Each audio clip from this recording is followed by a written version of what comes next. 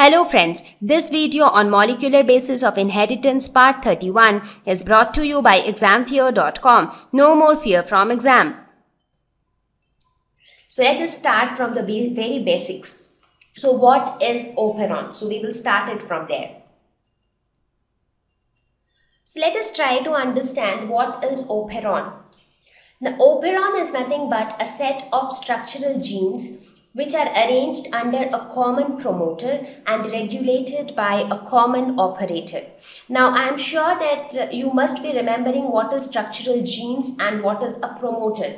Remember, we discussed about the various regions of the transcription unit of a DNA. So, in the transcription unit of DNA, promoter initiated the process of transcription and terminator ended the process of transcription. So all the genes that were located between promoter and terminator, they were the structural genes. So now when we are going to talk about the process of regulation, we get to know that there is something called operator as well. So what is operator? Between promoter and structural genes, there is a region of DNA which is known as the operator, and this region plays a very important role in controlling the gene expression.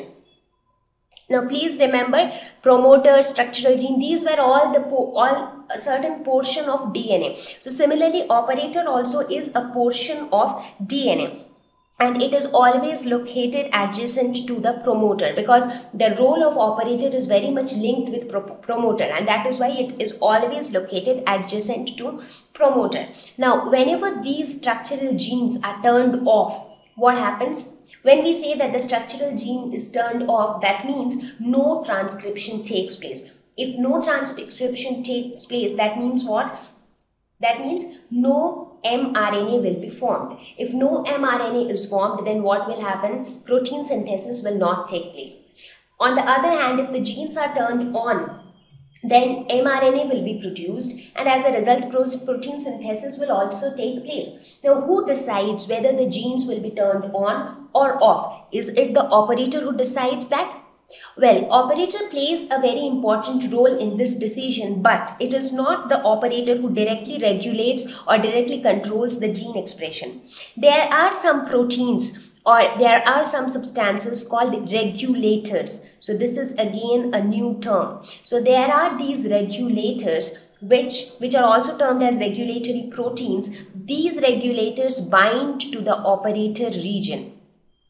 And once they bind to the operator region, they can control the process of replication by binding or not binding to the operator. So basically, regulator and operator together can control the gene expression. So we can say it like that. So now, since we know that the most important role in gene expression regulator is performed by regulators and operators, so let us know a little more about both of them. So as I said, operator is a sequence on DNA which interacts with regulatory proteins to control the accessibility of promoter region. Now, how they control the turning on or turning off of structural gene is by making the promoter region accessible or non-accessible. So they actually try to control the promoter region in turn, because we know that promoter region is the one which initiates the process of transcription. How does the promoter region initiate transcription? By providing a binding site for RNA polymerase, and RNA polymerase is the enzyme which actually causes transcription. Now, if the promoter region doesn't allow RNA polymerase to bind to itself, what will happen? Transcription will not be able to take place. So the operator and the regulator, they together somehow ensure that when they want to put the genes in off position, they somehow make the promoter inaccessible. Whereas when they want the genes to be in turned on situation, they make the promoter accessible. So this is what we had discussed from our previous understanding. So the green structure is the promoter. This is promoter. The red structure was the terminator, and in between was the structural genes. But now we have introduced another important section of DNA, and that section is going to be present adjacent to promoter. So somewhere here we are going to have the region called the operator. So let us try to discuss the structure of an operon in little more detail. So as I said, any operon consists of three main components. That is the promoter. So where is the promoter? This is the promoter. Now, purpose of promoter is the same, it remains the same. It initiates transcription and it allows RNA polymerase to bind with it. Now, once RNA polymerase binds with it, then it can actually cause transcription.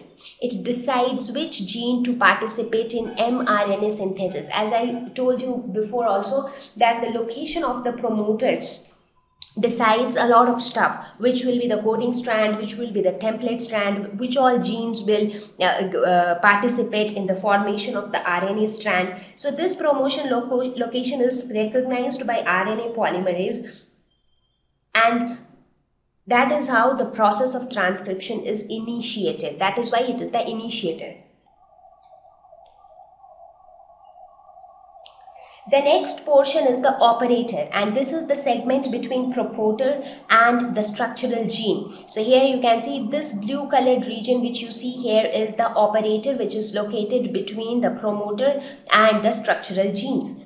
So this, what does it do? The regulatory proteins bind here. So some regulatory proteins can come and they can bind here. Now, what will these regulatory proteins do? The regulatory proteins are often termed as regulators as well. So these regulators can actually physically obstruct the RNA polymerase to carry on the process of transcription.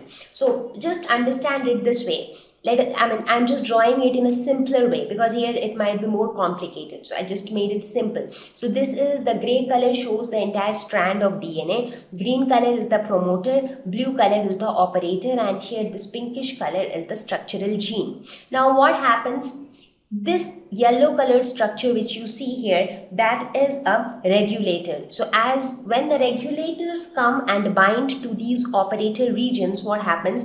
It physically obstructs the flow of the RNA polymerase. It doesn't allow RNA polymerase to traverse through the structural gene section. So when the RNA polymerase comes, it is unable to bind to the promoter region because due to the presence of this, the RNA polymerase doesn't get proper space to react with that part of the promoter which helps the RNA polymerase to bind to it. So in a way, it makes the promoter region inaccessible to RNA polymerase. Now what will happen if RNA polymerase is not able to bind to the promoter region? The process of transcription will not be initiated. If transcription is not initiated, then mRNA will not be formed. So that means the genes are in the turned off position. So the genes are turned off. Why? Due to the binding of the regulator to the operator region. So this is the purpose of operator, and this is how the operator can actually control the gene expression. And finally, the third part of the operon is the structural genes, and these are the genes that code for mRNA and they are regulated by the operon. So you please do not get confused. While we were discussing transcription, I told you that the transcription unit of a DNA consists of three parts, and that was promoter, structural gene and terminator, because that time we were talking about the process of transcription. So we were bothered about the transcription unit of DNA. That means that part of DNA which will participate in the process of transcription. But now we are talking about that portion of DNA which participates in the process of gene expression regulation. So that part of DNA which will control the gene expression. So that portion of DNA is termed as the operon, and operon consists of the same promoter, but now you have a region between promoter and structural gene that is called operator. So promoter, operator and the structural gene. Now in case of regulation of gene expression, the terminator doesn't play any role. Terminator has a role to play only during transcription. That is why it is a part of the transcription unit of DNA, but it is not a part of the operon. So I hope the concept is clear now. Okay, so let's see at now what happens when this regulator which was already binded to the operator, when it moves back, when it leaves the operator. So now the operator region is free, and as a result, the RNA polymerase continues with the process of transcription, and therefore mRNA will be synthesized. So in this situation, we say that the genes are being turned on. So let us look at some of the other things about operons. Operons are more commonly seen in the prokaryotes. They are primarily seen in prokaryotes. However, later they have also been seen in some of the eukaryotes like the nematodes. But in prokaryotes, they are very common. In fact, here in this lesson, we are going to talk about one of the operons of the bacteria E. coli, and that is the lac operon. So we will discuss about lac operon in detail. So each operon has its specific operator and repressor. Now, what is repressor? So now, as I said, in an organism, there can be multiple operons operating. Now, each operon will have its specific operator and repressor. So what is repressor? The repressor is a category of the regulatory protein. Now, we will discuss it very soon that regulatory proteins can be of two types. One is repressor and the other one is activators. So for each operon, they will have their specific operator and they will have their specific regulators as well. So that the interaction between them can solve the purpose of that particular operon. Now, these regulatory proteins can be either activators or they can be repressors. Now, the name itself tells quite a few things about them. Activators, something which activate things. So activators are those regulatory proteins that act positively on the operon. That means if these activators are attached to the operator, the genes will be turned on. So that is what is referred as positive regulation, because when this type of operators are attached to the gene, when these type of activators are attached to the operator, the genes will be turned on. That means due to their attachment, the RNA polymerase will be able to do its job, and that is why it is termed as positive regulation. Whereas repressors are just the opposite. So repressors are those which act negatively on the operon. So it is just by mistake. So it is not positively but negatively on the operon. So this is termed as negative regulation. So in this case, what's going to happen? So when these bind to the operators, the RNA polymerase will be blocked, and that is why the impact will be negative. So the process of transcription will not be able to take place. So this is known as negative regulation. So these are the two types. One is positive regulation due to activators and negative regulation due to repressors. So now the question is, these repressors, whether they are activators or repressors, they are also proteins. Now, who are producing these proteins? Because whatever we understand from our knowledge so far, we saw that the proteins get synthesized from these genes itself, right? So RNA will synthesize the proteins, and RNA is created from some of these part of DNA. So is it necessary that the protein has to be created by the same operon, like the regulatory proteins which participate in a particular operon? Is it necessary that it has to be created or it has to be produced by the same operon? Well, no, that is really not necessary. So the way we have a set of structural genes, in a similar way, we have a set of regulatory genes which are responsible for the production of these type of regulatory proteins. So the regulatory proteins are synthesized by the regulatory genes. So where do we see these regulatory genes? Now, these regulatory genes can be a part of the operon or they cannot be a part of the operon as well. They can be located near the operon or they can be located far away from the operon. But these genes will produce only the regulatory proteins. They will not produce the structural proteins.